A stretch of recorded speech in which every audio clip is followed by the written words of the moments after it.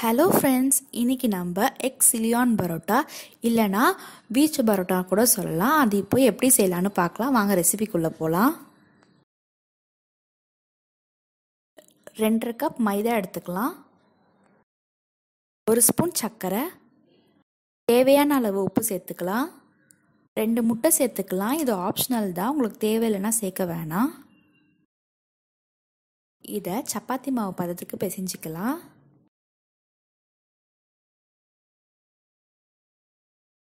இப்போ பரோட்டா மாவு ரெடி ஆயிடுச்சு. இப்போ நம்ம உள்ளங்கையை வச்சு ஒரு 10 நிமிஷம் இதை நல்லா தேய்ச்சிக்கோங்க. எண்ணெய் ஊற்றிக்கலாம். இப்போ திரும்பியும் அதே மாதிரி நல்லா தேய்ச்சிக்கோங்க. அப்பதான் பரோட்டா இன்னும் சூப்பராக இருக்கும்.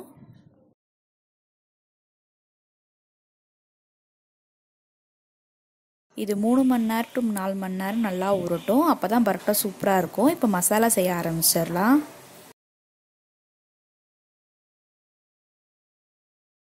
ஒரு கடாய் வச்சு அதில் எண்ணெய் சேர்த்துக்கோங்க. பொடியாக நறுக்குன ஒரு வெங்காயம், இது டிரான்ஸ்லூசண்ட்டாக வர வரைக்கும் நல்லா வதக்கிக்கோங்க. வெங்காயம் நல்லா வதங்கிட்டோன்னே துருவிய ஒரு கேரட், இப்போ பீன்ஸ் 1 கப் சேர்த்துக்கலாம். நீங்கள் எந்த வெஜிடபிள் வேணால் சேர்க்கலாம், இல்லைனா இதில் சிக்கன் கூட நீங்கள் ஆட் பண்ணிக்கலாம். தண்ணி சேர்க்காமல் வதக்கிக்கோங்க. இது மீடியம் ஃப்ளேம்லேயே இருக்கட்டும்.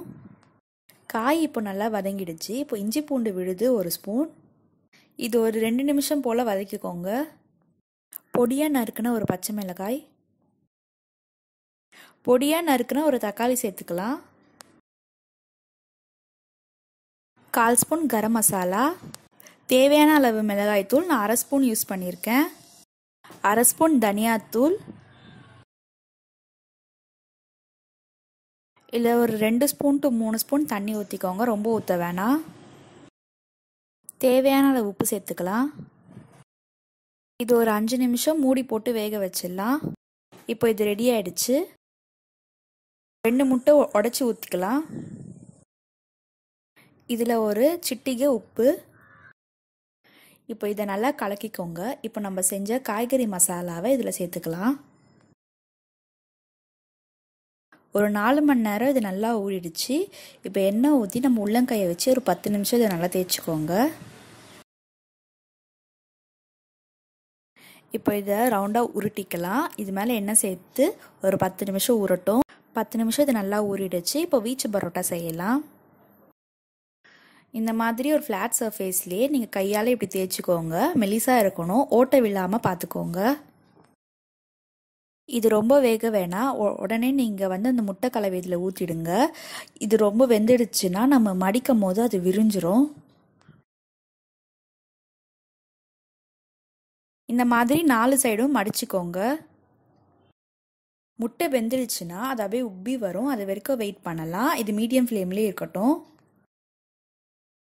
இப்போ வீச்சு பரோட்டா உப்பிடுச்சு. இப்போ இதை திருப்பிக்கலாம்.